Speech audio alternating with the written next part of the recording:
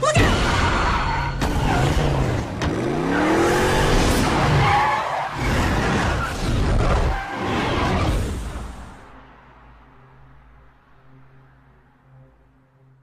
Number 1. This happened to my father one stormy night in Glenwood, Colorado. It was the 1980s. My father was an electrical engineer who was just returning from a job site. He worked long hours, and it wasn't uncommon for him to be heading home around midnight to the small cabin he shared with a friend tucked back in the canyon walls. It was pouring rain. Lightning flashed only to illuminate the murky puddled patches of washed-out terrain. As my father rounded the corner upon the dirt road, he passed a large willow tree. As his headlights crossed its base, he noticed someone was crouched underneath it. It was a woman who seemed to be in her late 20s, with long tangled blonde hair. She had on fairly casual clothing, and carried a somewhat large bundle under her arms wrapped in cloth. My father, being the gentleman that he was, decided to pull over and offered her to take shelter from the storm in his cabin just up the road. She smiled and thanked him. As she got into his vehicle, she explained that she had been on a hike through the canyon that day when the storm hit, and she had been caught off guard by the rain. Dad smiled and pointed out that she wasn't exactly wearing the best clothing or shoes to go on a hike. She laughed and said that she had left her place on a whim unprepared. He asked if she needed him to dry anything at his place, pointing to the bundle she held tightly under her arm. Her voice suddenly got very stern and stated no. When my father asked her where she lived around the area, things started to get strange. She started telling my dad that she had no friends or family in the area and was quite vague when asked about details of where she lived. All she responded with was that it was too far to drive to tonight in this kind of weather. At this point, my dad said he felt that she was a bit off, but chalked it up to her exhaustion from hiking and standing out in the storm for several hours.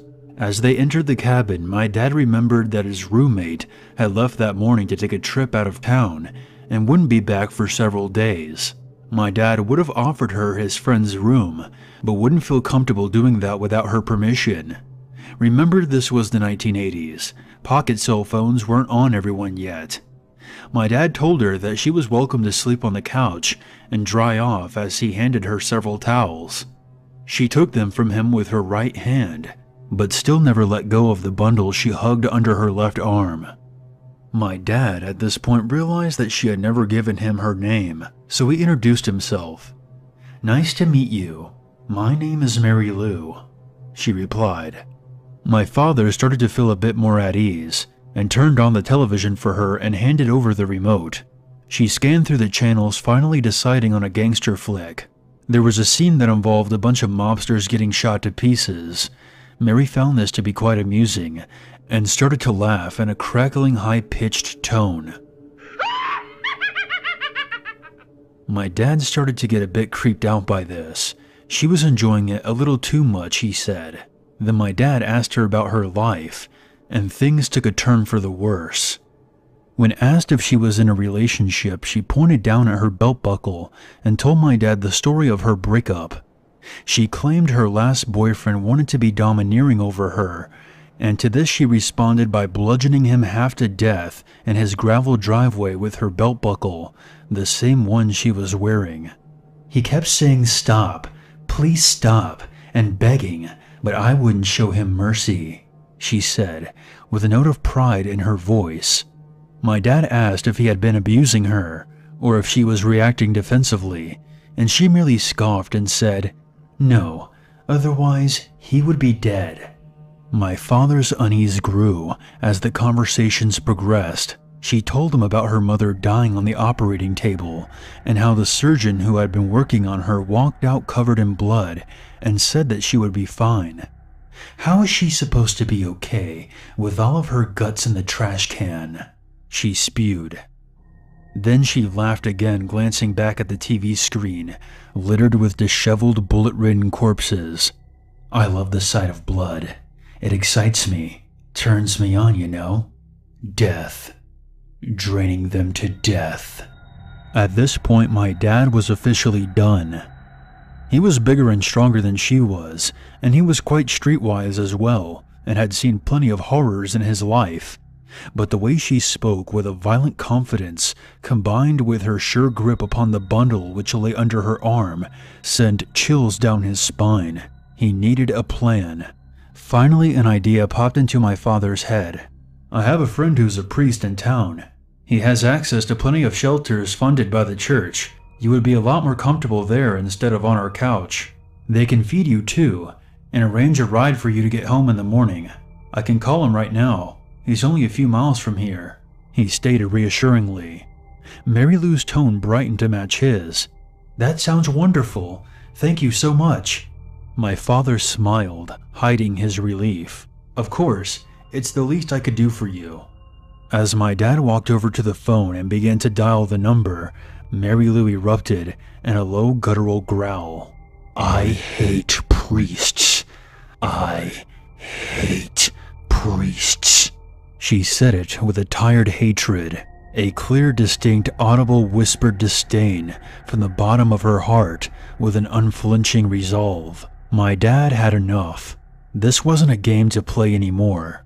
This was beyond a stranger with odd tendencies. A darkness with coiled cruelty had crossed the threshold of his door. You need to leave, and you need to leave now, my dad said, pointing to the front of the cabin. There's the door. I can't have you here and feel comfortable. I'm sorry, but the storm has stopped, and I hate to have you walk in the dark, but that's the way this has to go. Please leave. Mary Lou gazed upon him, expressionless, and finally just shrugged. My father walked her out, standing close to her, in the event that the bundle concealed some type of weapon. He wasn't taking any chances. She smiled at him as she slowly walked onto the front porch. Goodbye for now. I'll see you when I see you, she said calmly. With that, she walked down the long dirt road, with a single streetlight upon its path. She looked back at him one last time before crossing the light and disappearing, enveloped by the darkness with no trace of her to be seen. My dad called the police the next day, concerned that she may still be hiding on his premises somewhere, after speaking to his girlfriend about it, who is now my mom, and being convinced by her that she was going to cut the window screen when he was gone, hide in the house, and then kill him. They found nothing, and said the area attracted a lot of transients and nomads. My father then made the mistake of telling his engineer buddies at work, which resulted in them bidding him farewell at the end of each shift, in the form of asking that he say hi to Mary Lou for them. My dad never saw her again. He still questions what could have been in that bundle that she so adamantly protected. He will never know.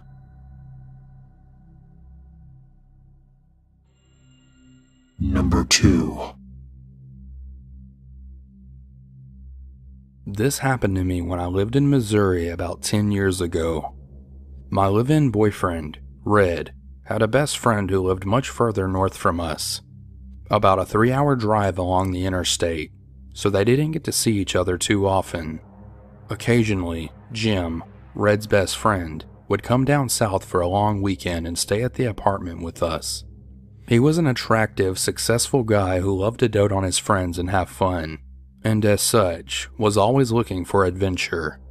On this particular weekend, Jim showed up at our door with 2 people and a dog in tow. Apparently, as he was driving down the interstate, he noticed the group hitchhiking, and because Jim loved adventure and was a genuinely nice guy, he picked them up. They were looking to go much farther south than where we lived, and since it was late, when they got there, we eventually agreed to let them sleep in our living room overnight. Now let me just say that I know that's a sketchy decision. But because we were young and I was 18 at the time and trusted Jim, who would be sleeping in the living room with them, and generally kind people, we allowed this. We allowed it. This isn't something I would ever consider at this point in my life. In any case, the hitchhikers' names were Tammy and Keith. We were under the impression that they were boyfriend and girlfriend, and they both seemed really quite nice. We all sat around drinking that night and had a pretty good time playing games and hanging out. We made a bit of a party of it. and ended up inviting another friend, Jack, an intense big guy of Samoan descent who could get very protective of his friends, but was just a big friendly teddy bear in general. At one point, Tammy brought her dog out to do its business. Jack went with her to smoke a cigarette because we didn't allow it in the apartment. It was a hot summer evening, and back then we were too poor to run the AC all the time, so we had the windows open. About 15 minutes after Tammy went to take the dog out, we heard the screeching of tires and the most pathetic, sad yelping I have ever heard in my life. I can still hear them in my mind to this day. We ran outside to see what was happening, to find Tammy bawling while Jack carried her dog in his arms towards our door. Apparently the dog ran out in front of a car and was hit in the hindquarters. He wasn't able to walk and was whimpering, his hind legs looking very wrong. Jack was a kind person, but wasn't always known for his tact, and after he set the dog down on our front lawn, he looked at me and Red and told us that he thought the dog was a goner because he could see blood coming from his nose as if his lung was punctured. This is also the night that we met our upstairs neighbor. She heard the commotion and came downstairs to see what was happening. As it turned out, she was a technician for the local animal hospital. Because Tammy was a drifter, she was kind enough to take the dog in that night and do what she could. The whole time, Jack was shaking his head saying it wasn't worth the effort. However, the kindness that my neighbor showed that night was amazing. She and Tammy left together with the dog, and were gone for a few hours before Tammy showed back up at our door, her face stained with tears. Her dog passed not long after they brought him to the animal hospital. The night was understandably somber after that point. The next day, Red and I felt badly about Tammy's misfortune with her dog and told her and Keith that they could stay another couple of nights to get everything together before they started on their way again. By the time Monday came, Jim was getting ready to head back home and Red and I had to go back to work. So we made an agreement with Tammy and Keith that they could stay another night as long as they found other things to do during the day. As much as they were okay to hang out with, we didn't want them just sitting around our apartment alone. So we would tell them to come back around the time we would get home.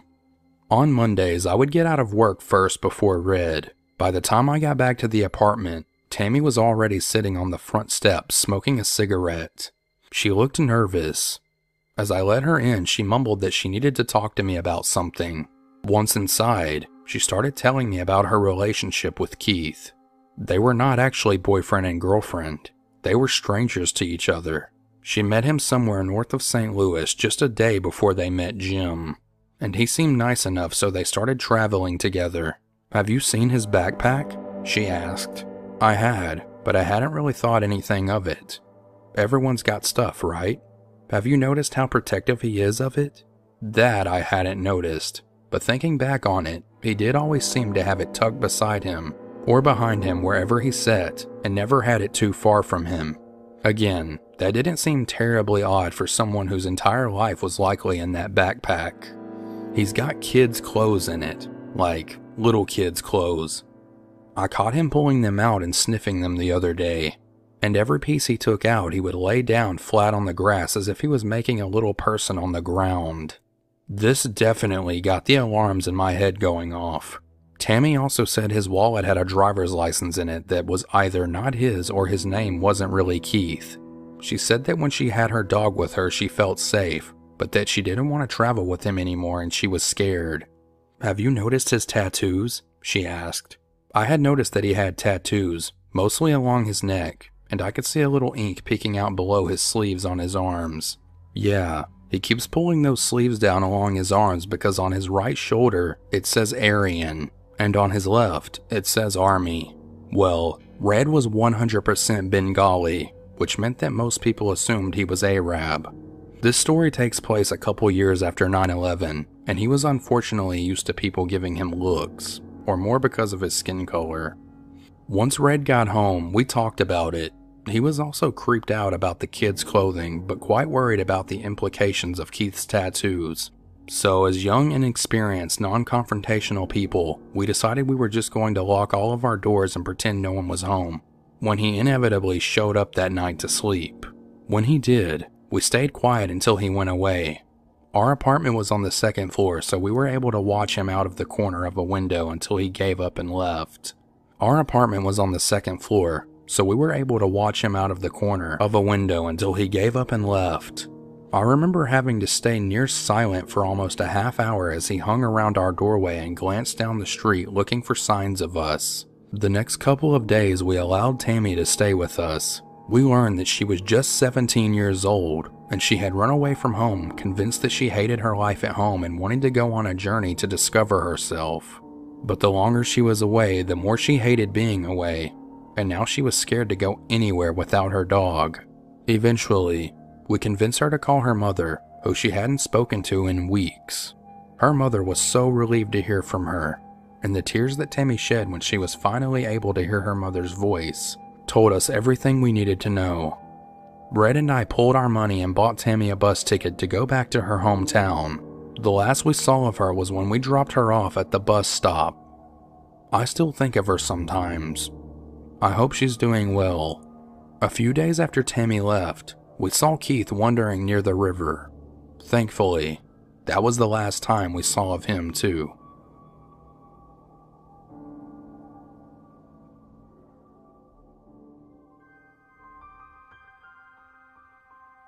What's up guys, Unit 522 here, and I hope you enjoyed today's video. I want to give a very big thank you to my friend Southern Cannibal for joining me in this video. Some of you may recognize him as the voice of Travis from Rake vs. Dogman Part 2.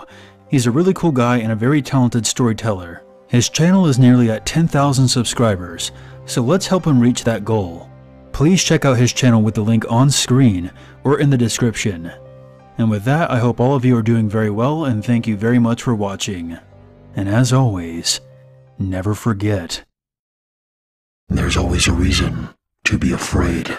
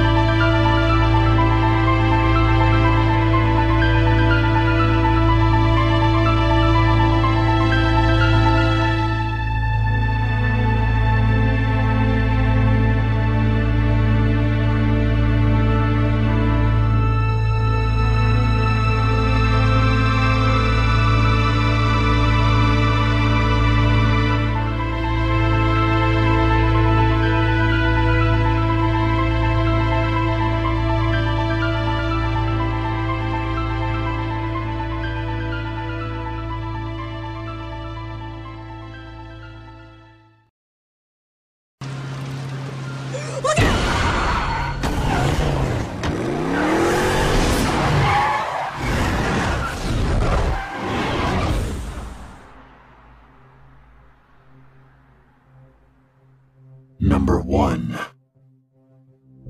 This happened to my father one stormy night in Glenwood, Colorado. It was the 1980s. My father was an electrical engineer who was just returning from a job site. He worked long hours, and it wasn't uncommon for him to be heading home around midnight to the small cabin he shared with a friend tucked back in the canyon walls.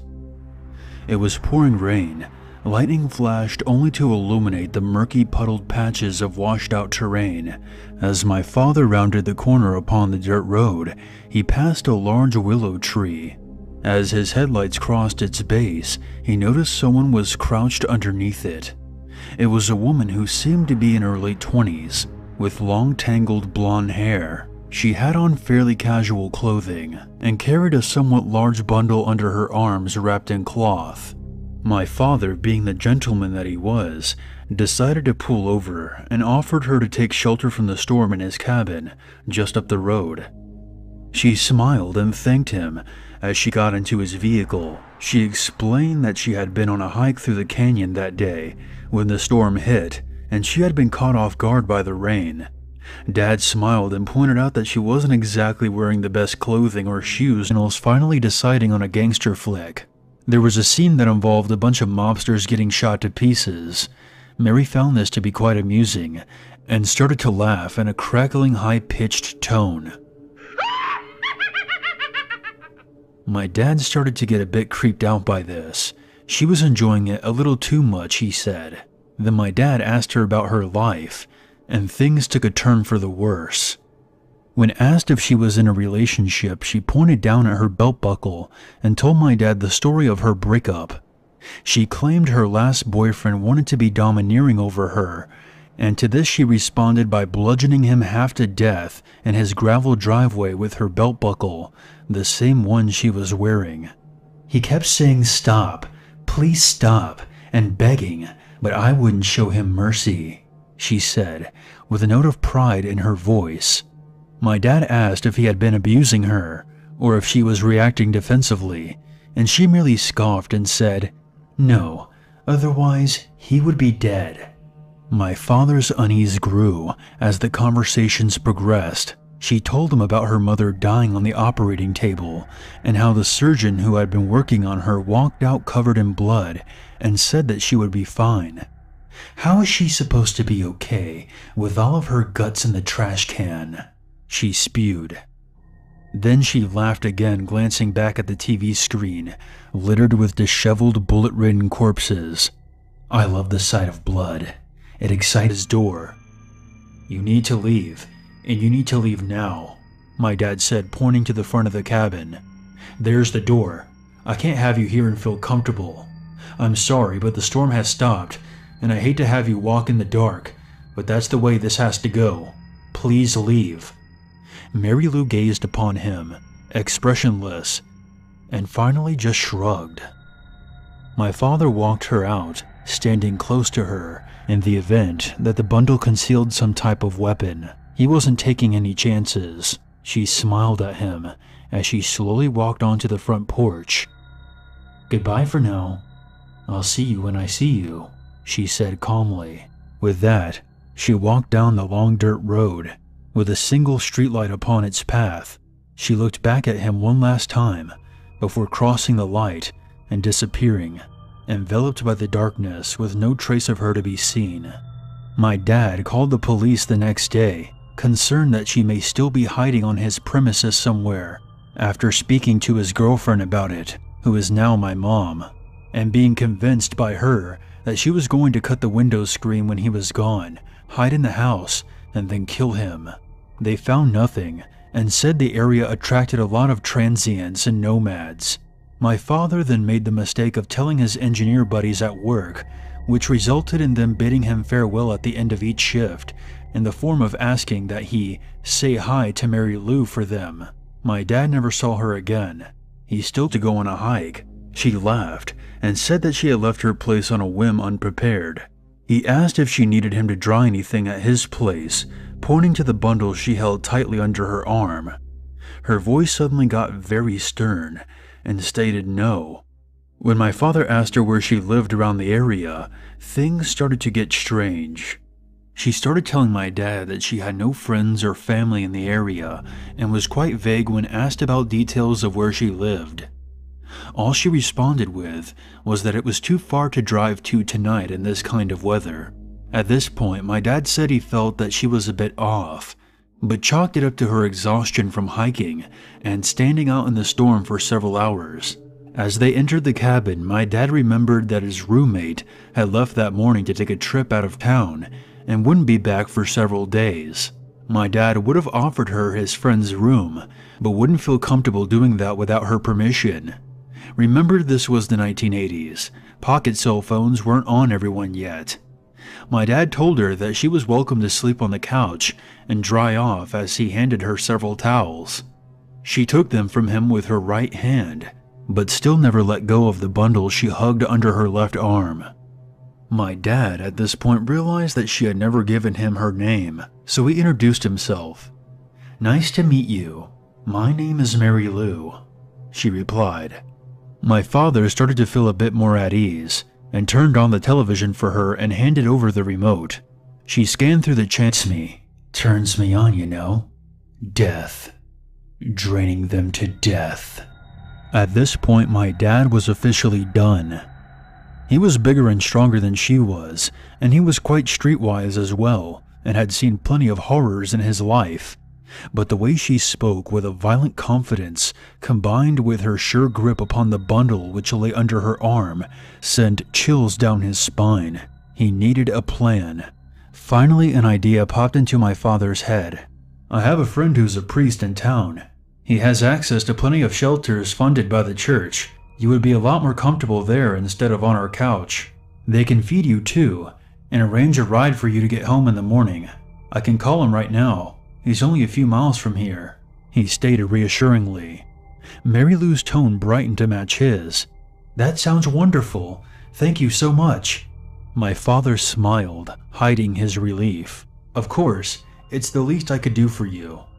As my dad walked over to the phone and began to dial the number, Mary Lou erupted in a low guttural growl.